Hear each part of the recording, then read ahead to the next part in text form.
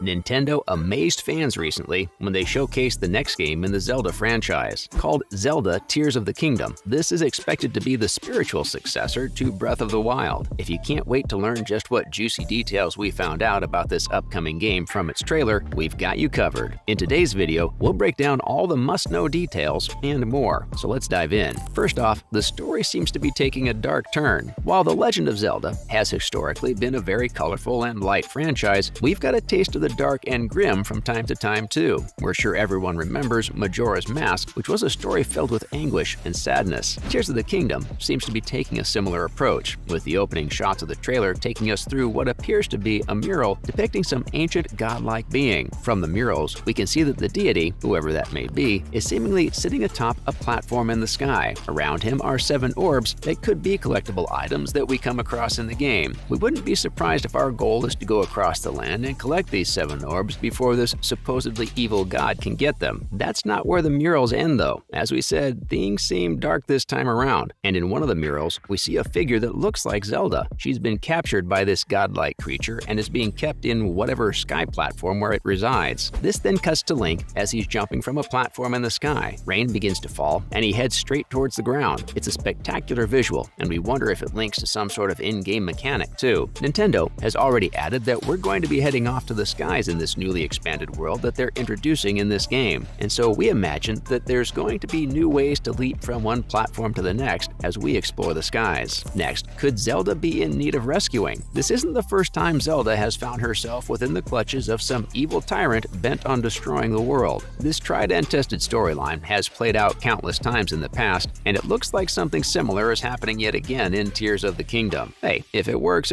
right? Based on the murals we've seen in the trailer, Zelda will likely be stuck in one such sky platform, and it'll be up to Link to find his way up and rescue her. It's possible that the sky region in the game is something that's locked until players fulfill a certain requirement. If we had to guess, we'd think those 7 orbs that were teased earlier will be what unlocks our traversal to the skies and beyond. It'll be quite interesting to see half of the game play out on the ground and the other up above. There are loads of unique gameplay possibilities and a lot of cool scenery and sights that can be added due to this storyline, and we honestly can't wait to see them for ourselves. The mural segment of the video ends with Zelda touching hands with a figure off-screen. There's loads of speculation regarding what this could mean, but one of the most prominent ones leads back to the initial reveal trailer from 2019. According to this, Zelda has been infected with blight. Can you imagine facing a boss version of her that's possibly become evil due to this sickness? Now that's a concept we'd love to see. Plus, we wonder what the title could be hinting at. Tears of the Kingdom is definitely an interesting title for a Zelda game. There's plenty of information we can infer from the game's focus on the sky and the new world beyond. One theory is that the tears could simply be referring to rain in this case. This is backed by the fact that it's raining when Link jumps from the platform at the end of the mural segment, and the kingdom in this case might be the floating platforms we've seen hinted at earlier. The rain could even have some deeper meaning. Some fans are speculating that it might even be the cure to the supposed blight that spread across Hyrule. It's possible that if players collect an orb from a certain area, it directs the blight-curing rain there, causing that portion of Hyrule to be free of the sickness. All of this is just inference though, so let's take it with a grain of salt. But with the importance given to the rain and all the other details we know about the game so far, it seems like it's all fitting together. The kingdom mentioned in the title is also something we fully expect to explore when the game comes out. A part of the demo even shows us Link using a platform to go high up in the sky. So it's likely that players will have the option to go from the ground to this new kingdom in the sky. The trailer also showcases a flying device that Link is using, which we think might play a part in how he gets around from one place to another. Let's also mention the hints to Ouroboros. Zelda games aren't strangers to playing around with the concept of time and cycles. In fact, Link is given the title of the Hero of Time in the Ocarina of Time game, and it seems like Tears of the Kingdom might be taking a similar route with its storyline. There's a hint to the Ouroboros. This is an ancient symbol that shows a serpent or a dragon eating its own tail. It's historically been a part of Egyptian iconography, but many Greek cultures also believed it to have magical significance. The symbol is meant to showcase a repeating cycle that supposedly goes on till infinity. And if you're wondering what that has to do with Zelda, well, the symbol was quite clearly featured in the new trailer. In one of the scenes where Link appears, he's seen opening 2 massive doors that lead up to many different stony islands in the sky. These islands were seen in previous trailers as well. The interesting bit is that these 2 doors link together to form a dragon that's very reminiscent of the Ouroboros symbol. Considering how tightly packed with details the trailer is, this is definitely no coincidence. We we wonder how the concept of infinity and repeating timelines could play a part in the game. The symbol also has to do with rebirth and the cycle of life. Link and Zelda are endlessly stuck in a loop of being saved and needing to be saved, and so this seems to be an ongoing theme in the franchise. With that said, we're interested to find out how this symbol will relate more deeply to the story and its themes. We also can't help but talk about all of Link's cool new equipment. The trailer shows us some cool new swag that Link will be getting in this game. An item that stuck out to us was a brand new shield that he's sporting. We wonder if it'll have some interesting gameplay abilities or mechanics attached to it. There are also some vials of green fluid on his hip that we can't wait to find out more about. Considering this is likely linked to the green energy that was seen oozing out of Ganondorf in the first trailer, it's sure to be an important item. Link is also seen reversing time at one point in the trailer, and we wonder if this is due to some new item or equipment he might have acquired. And of course, we've got to mention that stone glider he was seen riding on. Traversal has always played a huge part in Breath of the Wild. Players could really get creative with how they chose to get from one spot to the next in the game. And with these gliders, it looks like that tradition is being continued forward. Finally, when can we expect this game to be released? Luckily, the trailer launched with a confirmed release date, so we can skip the guessing game and cut right to the chase. The game will be released on May 12, 2023. Considering Breath of the Wild came out in 2017, that's quite a significant wait, but we're hoping it'll be worth it. With how promising and interesting the footage seems to be, we've little doubt that Tears of the Kingdom could match, if not beat, 2017's Breath of the Wild, but we'll have to wait until the game comes out to truly be sure of that. If you're wondering what game to try out until May, we've got a fun choice. Elden Ring is FromSoft's latest open-world title that we're sure you've already heard of. It also puts a focus on exploration, seeking out powerful runes that open the way to a specific part of the map. These aspects are definitely like bread and butter to Zelda games, which is why we think fans of the franchise might like trying it out. That's a wrap for this video. Are you excited to try out Tears of the Kingdom? Let us know in the comments below. Make sure to give this video a thumbs up and subscribe to our channel for more videos like this. See you in the next one.